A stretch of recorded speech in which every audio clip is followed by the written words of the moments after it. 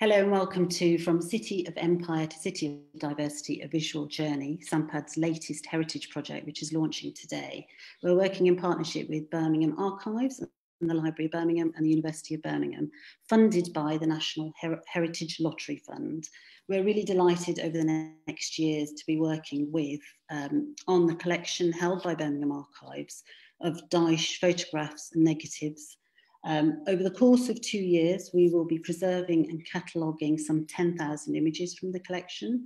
We will digitise a small sample, and we will have 2 major exhibitions in 2022, which will coincide with the Commonwealth Games.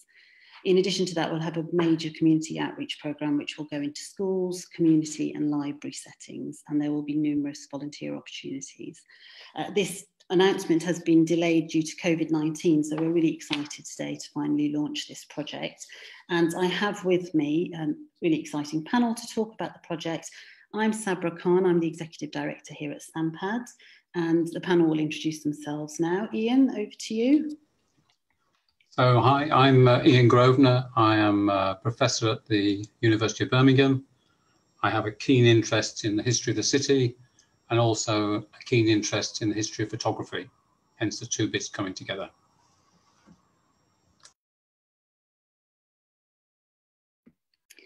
Jim, are you able to unmute yourself? Hello, I'm Jim Ranahan. I'm an archivist and I'm also interested in the history of photography. I'm currently working in Stratford with the Shakespeare Birthplace Trust, but I previously worked at the Library of Birmingham, where I was introduced to the Dyche Collection by the late Pete James, head of photographs there. Thank you. Mariam? Hello everyone, my name is Mariam. I'm an artist based in Birmingham and I use photography to explore my identity.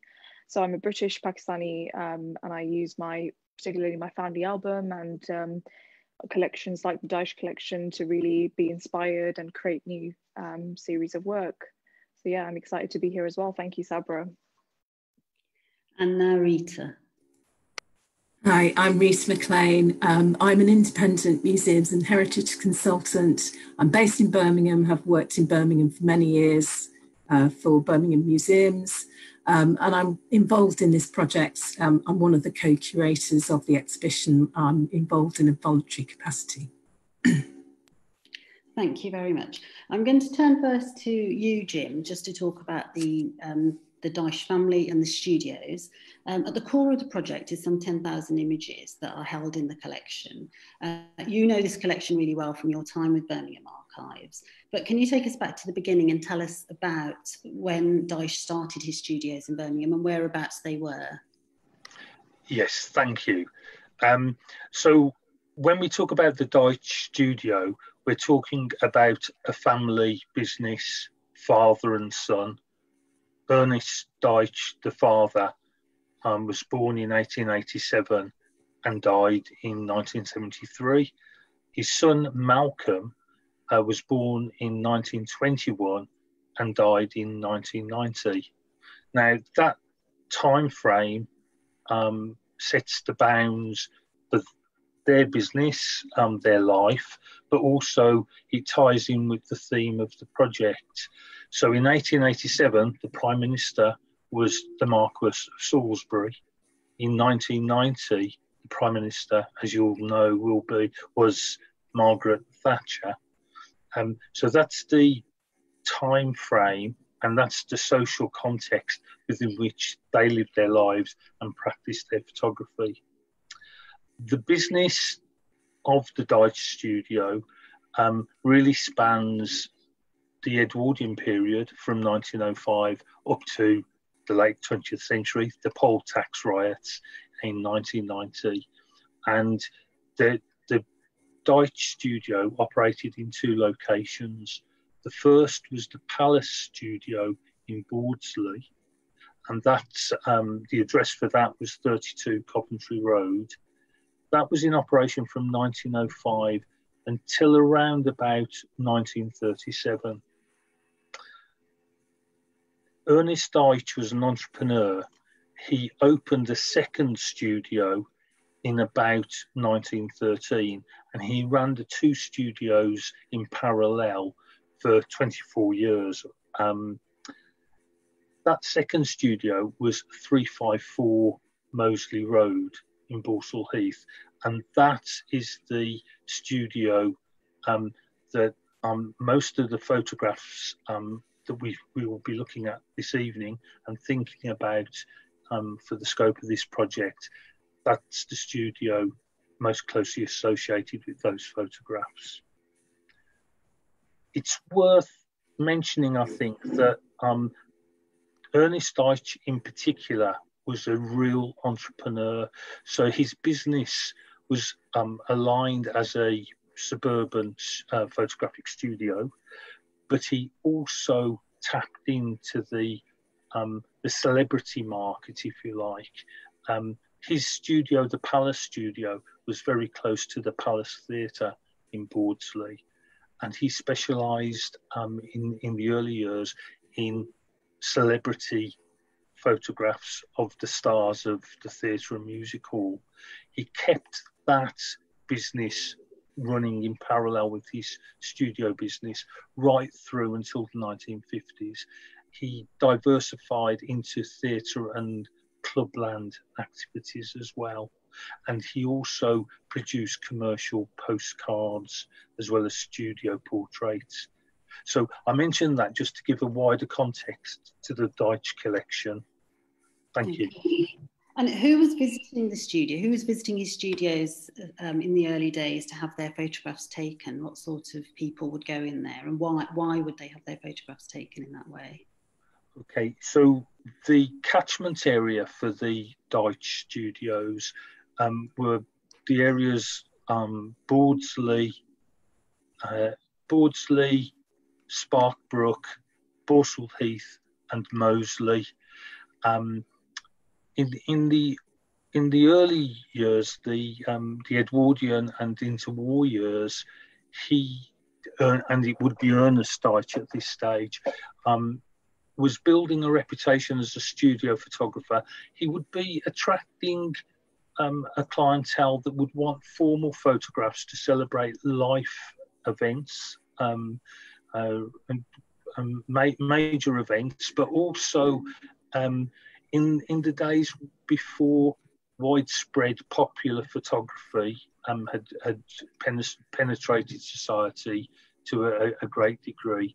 He was providing almost, if we can use the expression, snapshot photography, but within a studio setting. That market would really be taken away by the post-war influx of cheap cameras from overseas. As the demographic profile of the city altered over time, his catchment area geographically remained more or less the same: Bawdsley, Sparkbrook, Borsall Heath and Moseley.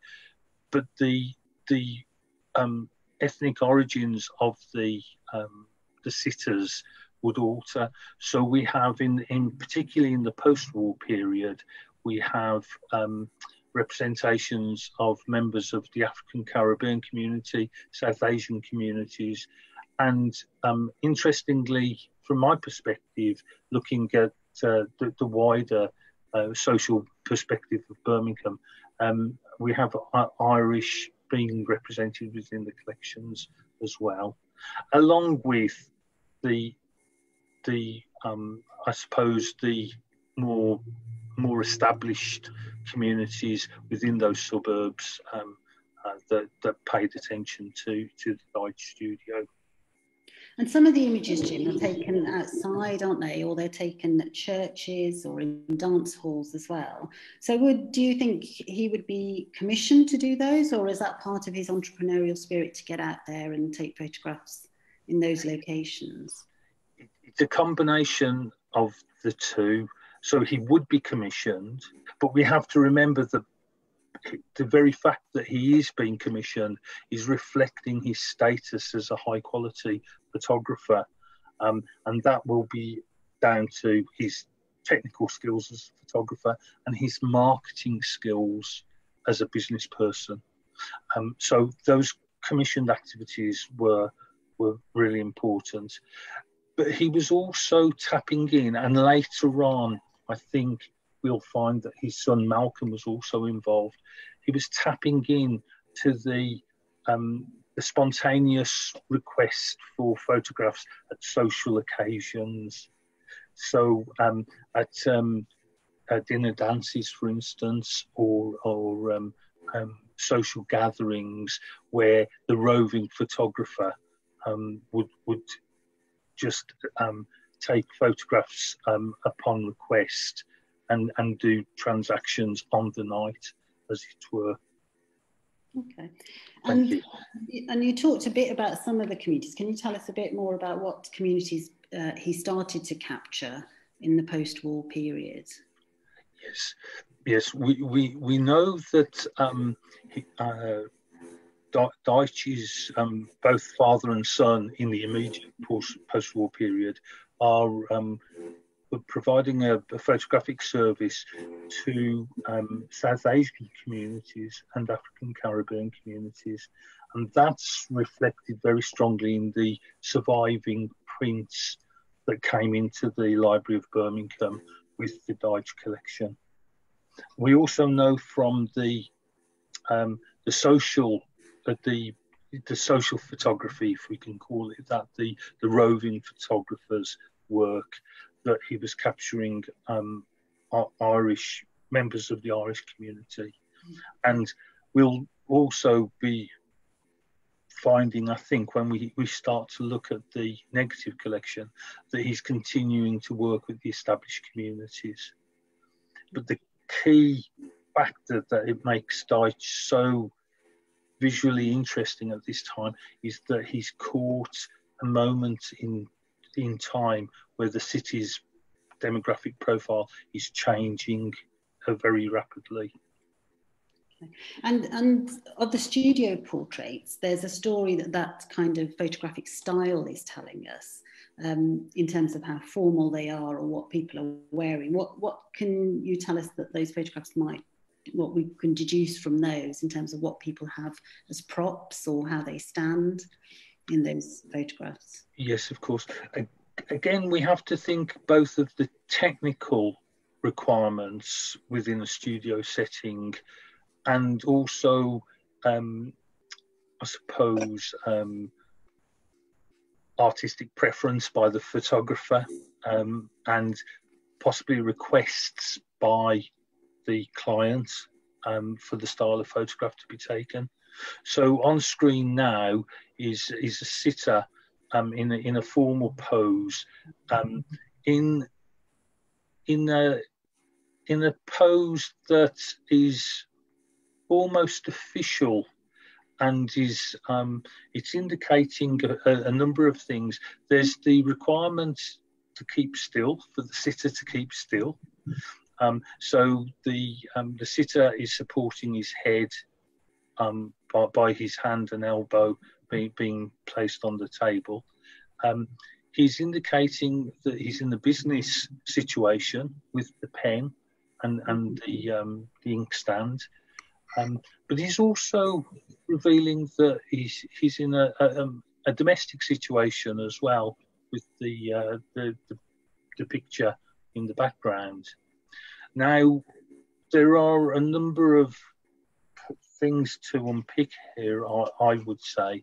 The first is that by the time that this photograph would have been taken in the late 1940s or 1950s, the technical requirement for a very still pose was less important, because the advances in technology have meant that exposure times could be kept smaller. So this may be partly a throwback to Ernest's early career, where he had to almost position sitters in a particularly stable manner.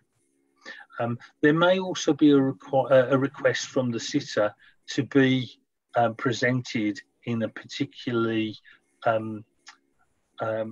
appropriate manner, not necessarily casual as you would find with the roving photographic style of shots. Thank you. And they'd be having these photographs taken, we think, to be sending home to show a certain kind of life, do you think? Yes, there's certainly anecdotal evidence from conversations with sitters that, not necessarily from the Dyche studio, but from similar studios in other parts of the country that served migrant communities, that there was a request for photographs that showed the subject in a very positive light, to reassure people back home that the person was making their way, his or her way, within the new society that they found themselves in. And so, Jim, how did Birmingham Archives end up acquiring this collection? So I mentioned the late Pete James at the beginning. Pete James, head of photographs, devoted much of his career to researching the photographic history of Birmingham and utilising photographic collections to promote civic good. I think that's an appropriate way to state that.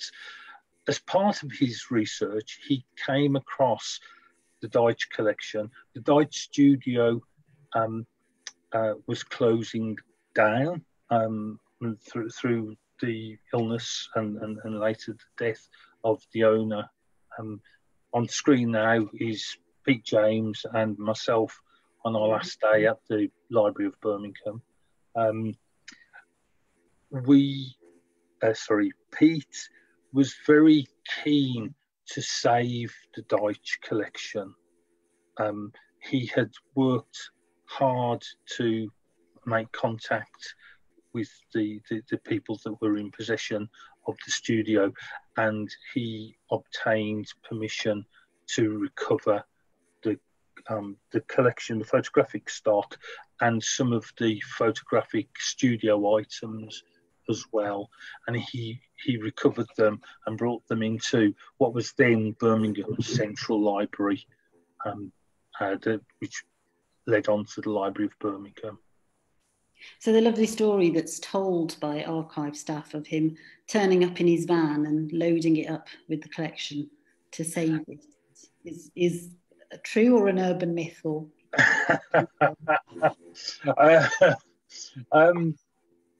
it is true, but it draws on an element of urban myth.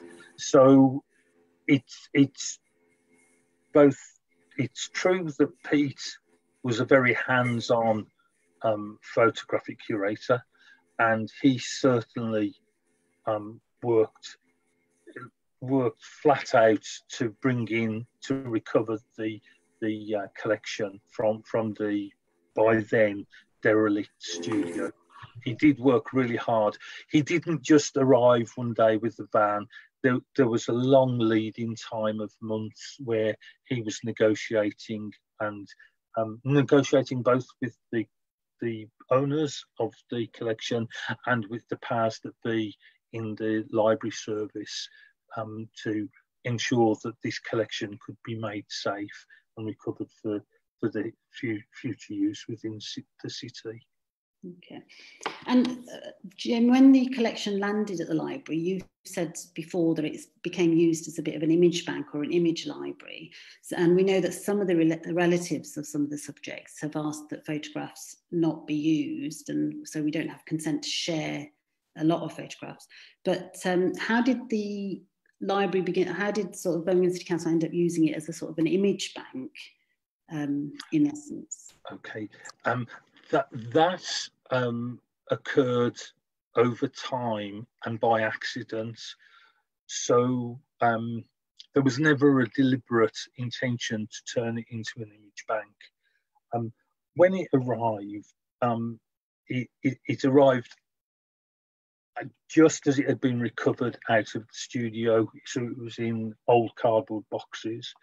It was attended to so that it was prepared for storage in an appropriate manner, but no work was undertaken. No capacity existed to allow work to be undertaken, to catalogue it or to index.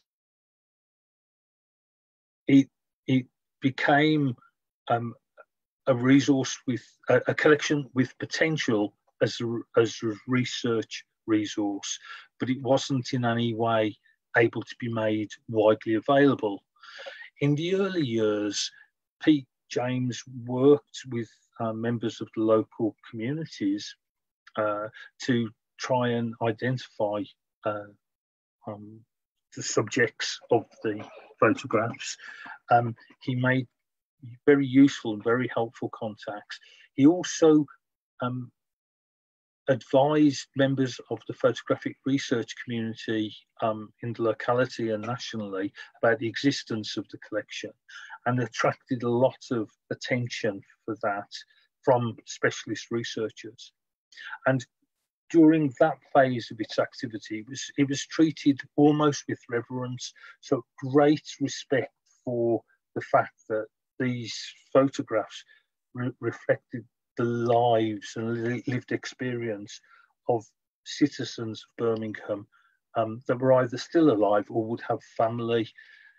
It was only after the great focus on the commemoration of the 50th anniversary of the Windrush generation and the exposure, the really positive and helpful exposure that came with that for the Dyche Collection as a resource, that the knowledge about the collection and its contents entered a wider environment.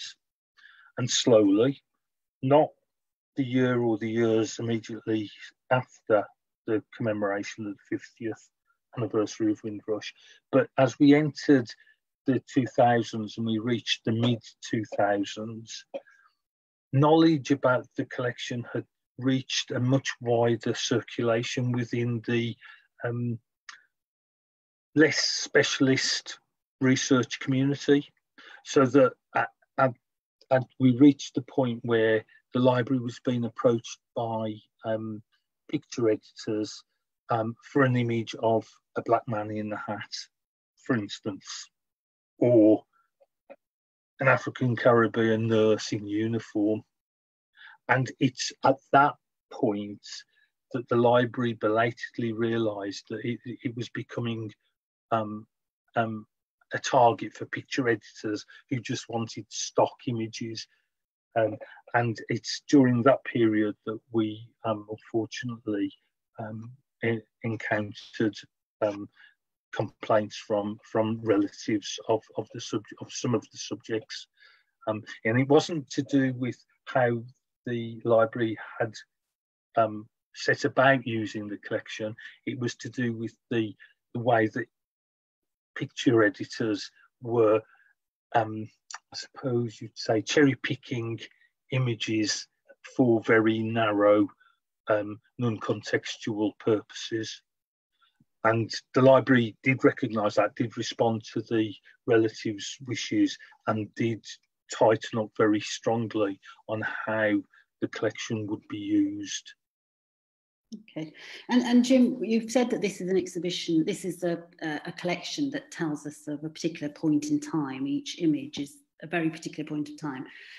But also you've talked about how the real stories from these people's lives really lie in the collections that people have at home. And we're hoping that this will encourage people to delve into their own family photographic albums. So how might people's images at home in their own photographs help us to supplement what we find in these archives to tell the real stories of these communities? Thank you for raising that, Sabra. That's a really important point. Firstly, I've got to say that I've got a deep affection for the Dyche Collection because it is so rich in material that can allow us to understand the lived experience of people. but it only ever sheds one element on that lived experience, and that's the experience of the sitter entering the studio and placing themselves in the hands of a professional photographer. So if we take the element of a nurse appearing in her uniform, or a bus driver or bus conductor in his or her tunic and a transport uniform, we're seeing it as both the sitter wanting to present themselves in an appropriate, respectful way. Yes, sorry, I love this photograph. So this photograph, if we take this on screen at the moment, is in my opinion, a beautiful photograph, and the personality of the sitter comes through, and that's lovely. But my point is that that's an official photograph. It doesn't reflect how that sitter may or may not have felt about her employment with the City Transport Department.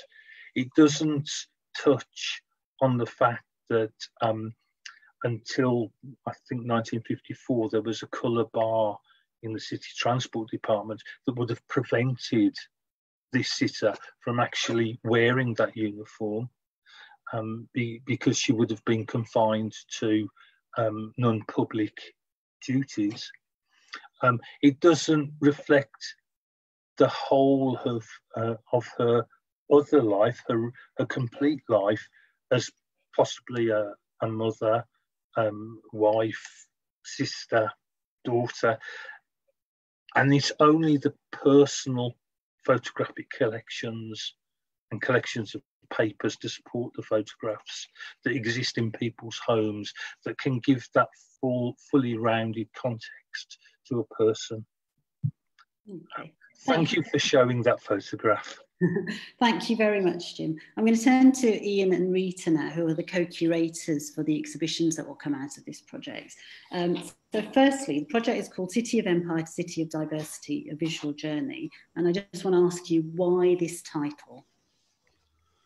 So I think the answer can be found in the very last part of the title, where it talks about a visual journey. And it's a journey of transformation. It's about the transformation of the city. And that transformation begins with empire. So to understand Birmingham's history, Birmingham was a city of empire. It was that its manufacturing industry was so powerful, it actually supplied enormous amounts of goods to the empire. And its local impact brought wealth and prosperity to the city. So if you look at the Victorian buildings in the city, the council house, the town hall, the old library before the old library, if you see what I mean, that first library, the reference library. If you think about the museum, that's where the money came from. It came from trade. And that trade was very much linked to the issue of empire. I think also you can say that empire had a cultural impact, because that's the reason why, on one level, we have now large-scale migration in the 20th century into Birmingham as an area. And part of that is, of course, as a direct consequence of our colonial history and that relationship with colonies that emerged over the time of empire. So it's a very important part of the title. If you were a teacher in Birmingham in the 1980s, many schools in the inner city had material produced by the Inner London Education Authority. And they produced these fantastic posters, which are on display in classrooms. And one of them had a very interesting backdrop, but the actual title was, "We were here because you were there." It was drawing an attention as an anti-racist poster to the relationship between empire and the present as a key thing. And so the time of empire was a time when, I suppose, in some ways you find that like the anatomies of difference start to emerge, about class difference, about gender difference, but also the difference about race. And race is a product, I would argue, of colonial encounters. So race becomes an agenda to do with those encounters. And what's so interesting is Birmingham has a fantastic collection of images which are about race hierarchies, and the belief in a white civilized superiority. And if you look at the Sir Benjamin Stone's collection, for example, in one of the albums is called Racial Types. And you open the album and you'll see images of people from Africa, from the Caribbean, and from North Africa as well. And often they have captions which kind of reinforce the stereotyping, reinforce racial categorizations, things we wouldn't use now as statements. And that's a really important part of the history of this city in terms of its collections. We can also say, I suppose, though, about this empire bit, the empire brought people into the city. So just to give a few examples to kind of put this in context, bearing in mind that the time frame that Jim gave about Queensbridge to Queensbridge, no, wherever it was anyway, the Marquis and Thatcher. I mean, when does empire start is quite difficult to kind of pinpoint the exact date. But if, for example, you look at who was coming into the city, we know, for example, from earlier research done at the end of the 20th century, early 21st century, that William Davidson, for example, who was a cabinet maker, came to Birmingham from Jamaica, lived in Birmingham, and then was involved in the Cato Street conspiracy, was executed as a plotter. We know that, for example. We know that James Williams came to Birmingham. He was invited by Joseph Sturge. James Williams wrote one of the most important autobiographical accounts of what it was to be a slave and then in the Caribbean, and a former slave. We know that Indian princes came from Oud in Birmingham in 1857. A key date when you have the whole thing about resistance to empire with the so-called Indian Mutiny or War of Independence. And the princes were in Oud. They came to see from Oud. They came to see Birmingham manufacturing, and there's a commemorative medal. We know, for example, that Lascar seamen came into London and then went out to sea from Liverpool, and so therefore they came up to Birmingham, and they were in lodging houses in Lichfield Street and elsewhere. We know about George Adelgid. George Adelgid became famous in a novel by Julian Barnes called Arthur and George. George Adelgid was at Mason College, the precursor to the University of Birmingham. We know also that he practiced law in the city. So in other words, research is being done about people in the city before mass migration to the city. And it's really important to identify that. And we also know that there is lots of things going on in the city that is about being an empire. And therefore part of the exhibition will be trying to find the more tricky thing, which is the visual representation of all those examples I've just given you, because, do they exist anywhere in any visual collection? So the key thing I would say is the empire is a key part of the story. And it's the legacies of empire that are also driving the story. And one bit I would draw attention to, just to make the point, this general point, is that when I said there've been early research in the 21st century, if I hold up this book, you might see when people see it. So this is the cover here, right, of Dyche, the Dyche Collection. On the reverse of the book, there's a picture from the Stone Collection. So this was done in 2002, and it's called Making Connections, Birmingham's Black International History, which was put together by local activists. And what makes it quite useful in some ways is in 2022, it'll be the 20th anniversary of that first piece of research. So in some ways you can say what we're doing in this project is building on community activism, community research that's been going on for decades. Okay, thank you. Rita, did you want to add anything to that about the title? Do you want to unmute yourself, Rita?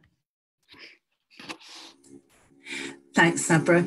Yes, what I would say about City of Empire to City of Diversity is that I think that you can see the legacy and impact of empire pretty much everywhere you look in Birmingham, in terms of diversity of population, the people who live and work here, the food we buy in our shops, markets, the diversity of our cafes and restaurants, and also in relation to aspects of the cultural life in the city. From the sort of, Ian touched on it, you know, the collections at the Museum and Art Gallery are actually drawn from every continent of the world. There's world cultures material, the metalwork, the ceramics, coins, stamps, medals. It's, you know, a lot of it is kind of drawn from what was the empire. I think one of the first items that went into the museum collection, the Sultan Ganj Buddha, is an example of that. And also, I guess the contemporary cultural life of the city for sort of organisations like Sampad being here. I think in terms of visual journey, it's, I think that part of the title really brings focus to the Dyche Collection itself. And I think the exhibition will really demonstrate how much you can learn from images like these. As Jim says, there's a sort of, in some ways, there's a sort of one-dimensional aspect to it. But I think when you contextualise it, it's a really important part of telling the history of our city. Okay, thank you. And Ian, you already mentioned the Benjamin Stone collection there, which is held in Birmingham Archives. So there's a number of collections that you're going to use to tell this story of the empire and the city of diversity. Can you tell us a bit more about the different collections that are held by Birmingham Archives that we'll be drawing upon? Oh, Ian, you're muted. Bad habit, bad habit. So yeah, it's a really interesting, I mean, it's really interesting. The more you look, the more you find in the city archives, you know. I think, you know, people, we still don't realise what a wonderful asset we have in the city in terms of its collections. And the photographic collections are astounding. So I was actually organising to have a visit to the archives quite soon to see some images, right? And the images are to do with the Montserrat Line Company that were to do with Joseph Sturge. You know, there's about 6 or 7 images, you know, and like, they're not that well known. So that's one example of, you know, a link between Joseph Sturge, a key person in Birmingham on the anti-slavery movement, who actually was involved with a business in the Caribbean, and there are photographs. That's a really nice moment and so forth, discovery. But I think the key thing for us, though, is that if you kind of think of the exhibition in 4 parts. So one part's about empire, one part has to be about the Dyche studio and Dyche, the Dyche family and their kind of like philosophy of photography. At the core of the exhibition is the Dyche Collection itself. As Rita was saying, it is a central part of our history in the 20th and 21st century. So it's such an important part of our history. And then there has to be another bit, it seems to me, which is where the other collections come into play, which are picking up what Jim was saying, which is the lived experience, rather than the posed experience, the actual raw nature of living in a city. And there are so many collections we can use. And of course, obviously, you're going to look at Vanley Burke's photography. Now, he is the leading Black photographer in the UK. And thinking about Vanley's photographs, he captures the ordinary moments in people's lives. And that is so powerful, you know. You can't find the equivalent of that type of image in other collections, which are about other parts of the city that are, you know, the white population and so forth. He's really brilliant at capturing the dynamics, the feel of the community under pressure, the feel of the community enjoying life, the feel of the community going through rites of passage, which you see obviously in some of the Dyche photographs. But also, in addition to that, there are the photographs, for example, that George Hallett took, a South African photographer who comes into Handsworth.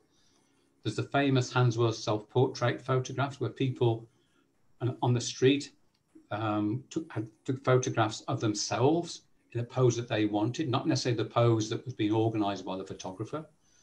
You've got the fantastic collection of photographs by Nick Hedges, which is about faith groups in the city. There's also Sangeeta Redgrave and Ghazala Siddique's collection of these images. And we've also got Terry Lowe's photographs, which are about the history the Chinese community in the city. So it's a wealth of material that needs to come out, but capture the reality. What was it like to be a settler in Birmingham in the 1950s and 60s and 70s? What was it like to deal with the racism that was commonplace at that time? And what is it like for people now projecting their lives forward? So the exhibition should be drawing on all of those elements to tell diverse stories in diverse ways, but essentially through the visual.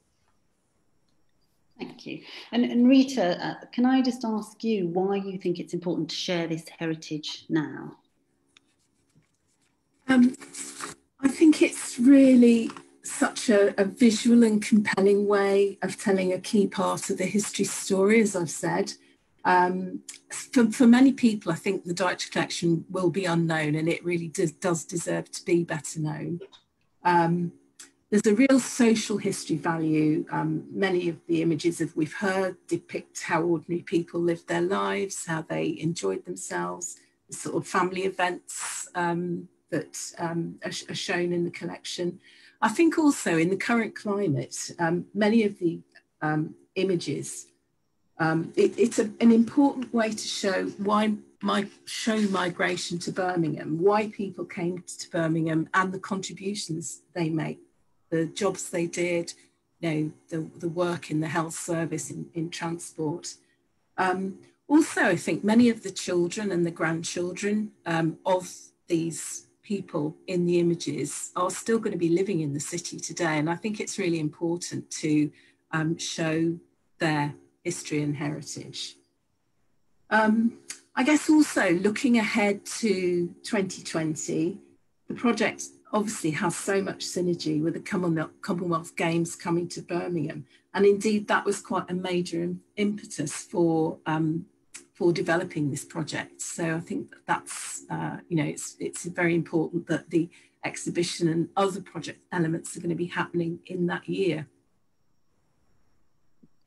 Okay, thank you. I'm going to go to Mariam Wahid now, who's an artist and photographer who uses archives in her work. I'll ask you, I suppose, a similar question really. How relevant do you think these archives are for younger people? I think they are extremely relevant. You know, as a grandchild of a migrant from Pakistan, you know, collections like the Dyche really they resonate with my history and my heritage.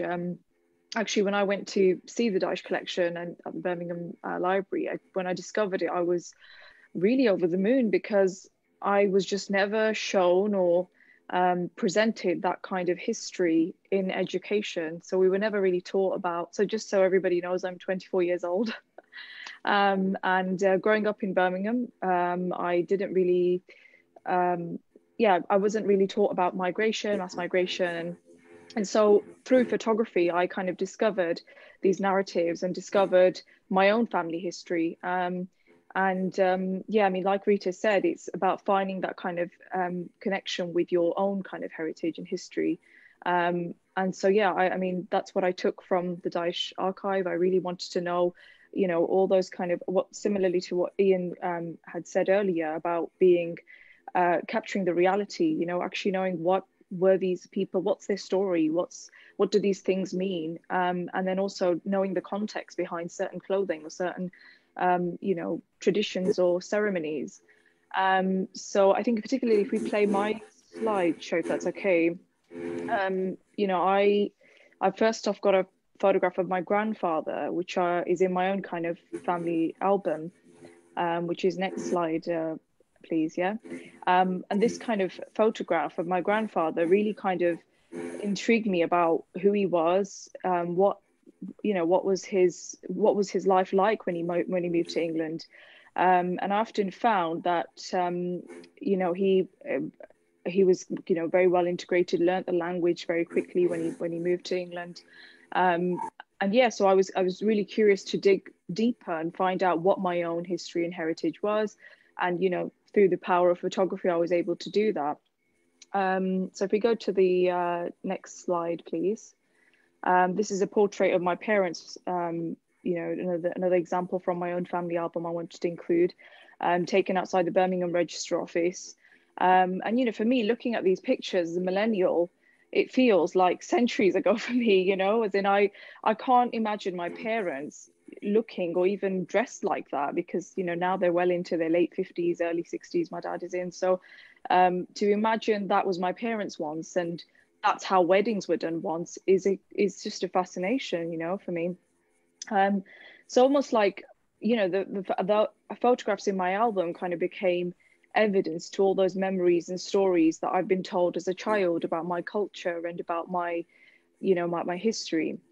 So if we go to the next slide, I think the Dyche Collection, very similarly, you know, it really, for many people, it creates a portrait of their families. And quite similarly, my own family album, I had a portrait of my own kind of parents and basically their extended family. And it really kind of shows that time in a really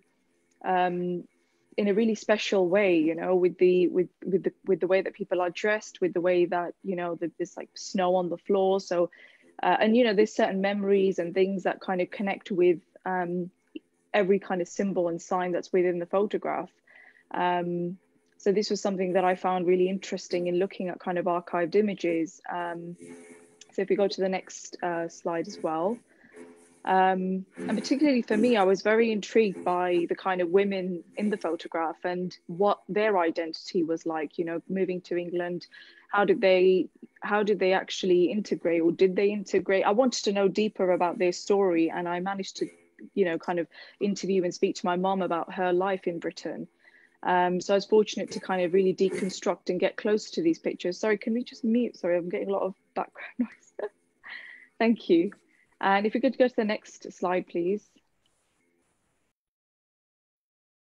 So yeah, we've got a portrait of my mom here, which again I found in my album, a family album. You know, you did a whole project about with your mum, didn't you? So is this from Pakistani diaspora in England? Yeah, that's coming up. So I'm going to lead up to that. So yeah, I mean, like just from these photographs, you know, I wanted to really understand what narrative did I want to tell from the family portraits and from the family album. What was it that I wanted to explore further and then explain to everyone else? And what stood out to me was my mother's identity in these pictures, because I'm very close to my mom. You know, she told me a lot about how the kind of things she had to get used to when she moved here. She grew up in Lahore, which is a city in Pakistan, and then moved here when she was about 18 years old.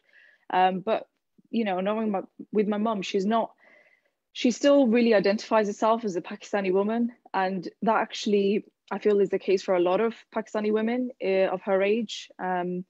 And I wanted to focus on her story. And when I kind of speak to her, and just to cut this short, because I know I could go on forever about this, but for her, it was, she identifies herself as Pakistani before British, because she feels she can actually, she just feels like it's part of her kind of, her culture. When she came to England, she didn't feel that this was her home. And I think maybe that's to do with her own kind of, you know, personal experiences of racism, or of her not actually having the opportunity to learn the language as much as we are supported now with migrants coming into the country.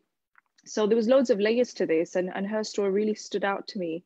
And so I wanted to make her my focal point. I wanted to basically become the migrant woman. I wanted to understand what her life would have been like. And I wanted to go back to all those places that she would have gone to as a young kind of Asian woman. If we can just go to the next slide, please. So we've got a photograph here of my auntie, and I mean, I've chosen the various images mainly similar to what Rita said earlier. I think it's about showing that those places and those people and the dressing, you know, the clothes that they wear, and the culture that they bring when they move to England. So this is the kind of fascination that my own kind of family album brings to me. If we go to the next slide, please. So there's a portrait of my mom and her sister. Next slide, please.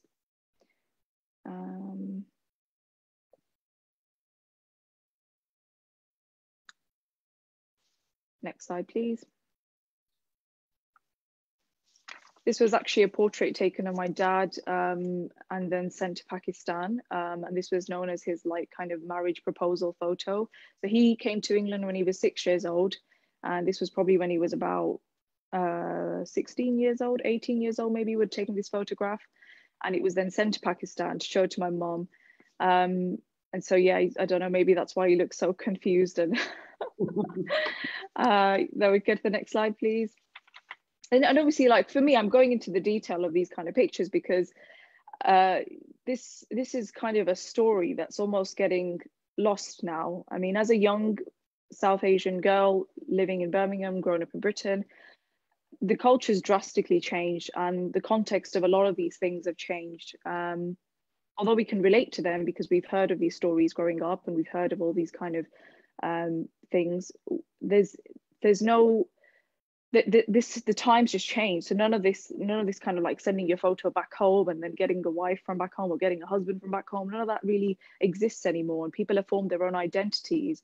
And that's what led me to really explore this kind of historical narrative. I say historical, but it's basically my mum's narrative of her being a migrant woman.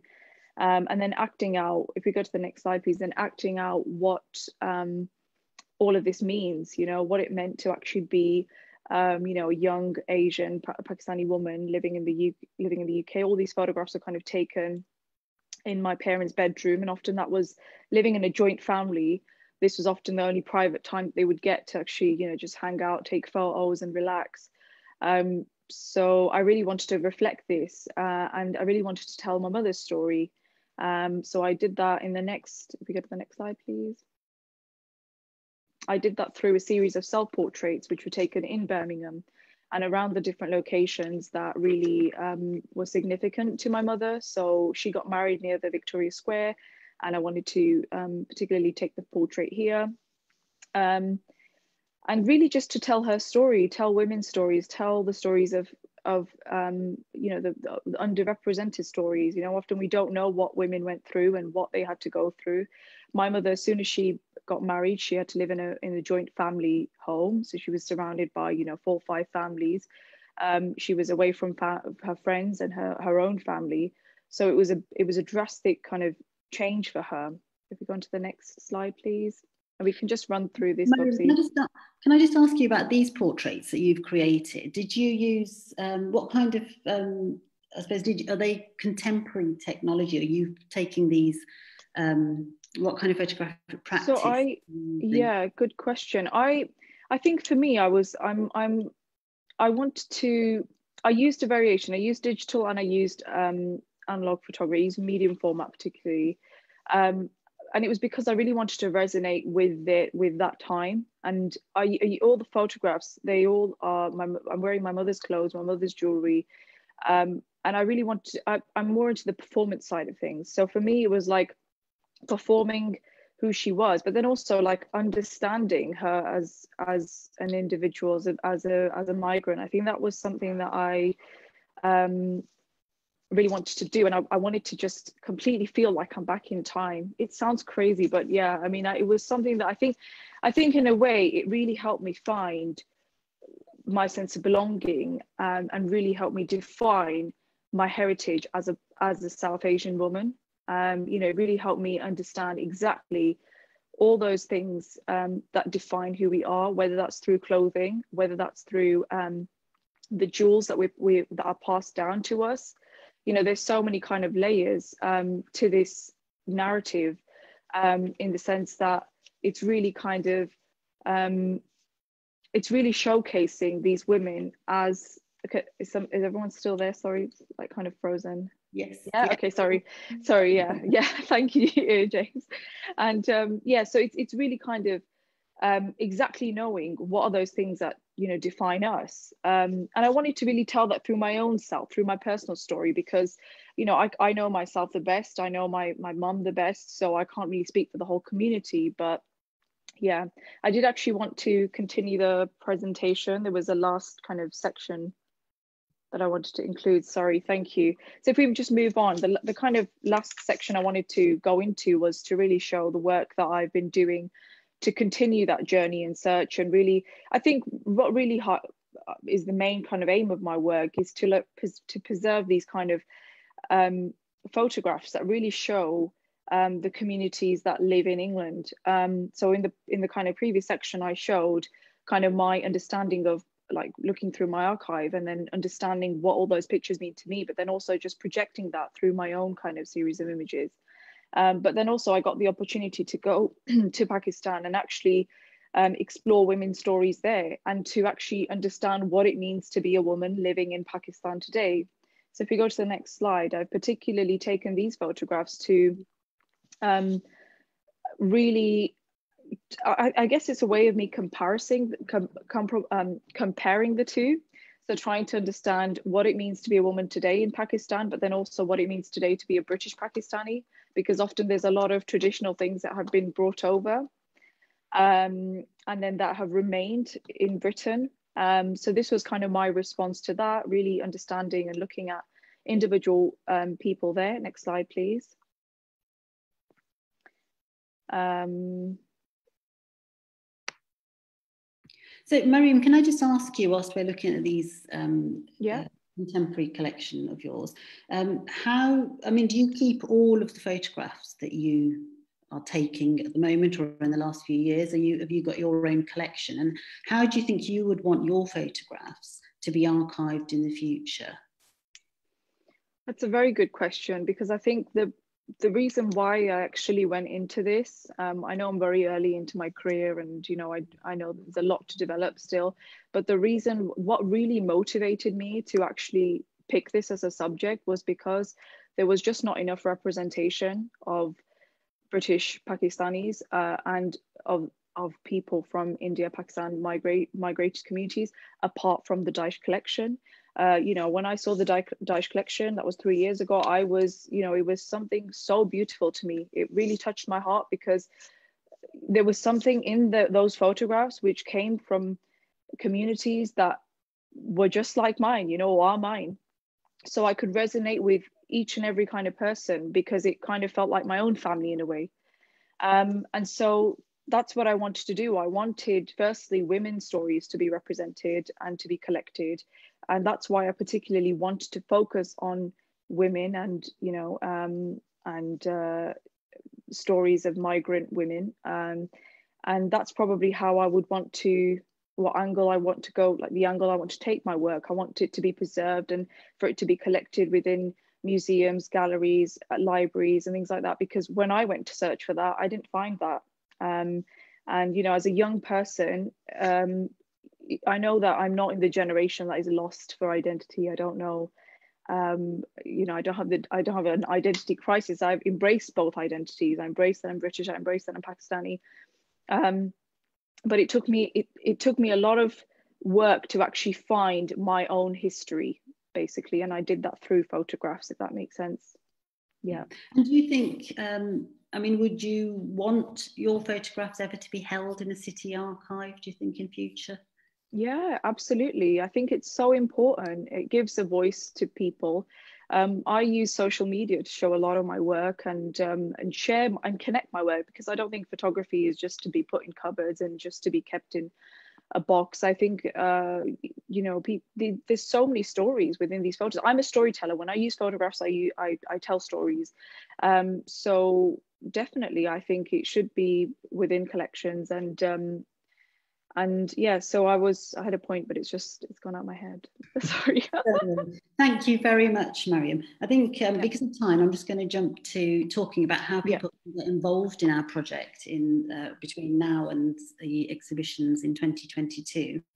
Over the next sort of 18 months or so, we will be doing various call outs for volunteers to get involved, to help us to get involved in preserving the collection, but also to be Dyche detectives, really, to take some of the images and see what they can find out about the subjects within them, see what they can find out about the studios, and also to learn archiving and cataloguing skills as well. There's a lot of opportunity within the project to develop new skills for people if they're interested in that. Young people can get involved through various half-term and summer schools over the next 18 months. We will be announcing those, and sign up to our mailing list for any information that will be coming out, but also keep an eye on our social media pages as well. We are going to share some photographs here of people that we don't know anything about, and if anybody out there does know them or recognises them or thinks they might know somebody in the photographs, please do get in touch. We'd love to know more about these people. Also, whilst I'm here, I just also really want to thank our partners at Birmingham Archives, particularly Tom Epps and Corina Rayner, who have been a crucial part of developing this project and are now working with us on it. And also our funders, the National Heritage Lottery Fund, Arts Council England and Birmingham City Council as well. And I'd really like to thank Rita, Mariam, Ian and Jim for joining us today. In a minute, we will have our slide up to for people to take information about how to stay in touch with us. But these are the images of people that, if you recognise them, or if you've recognised any of the images that we've shown today and you want to get in touch with us, please do. We'd love to know more. My particular favourite is these two gentlemen there, sitting there together. Thank you very much. Thank you, Sabra. Thank you. Thank you so much, everyone. Lovely to meet you. Thank you.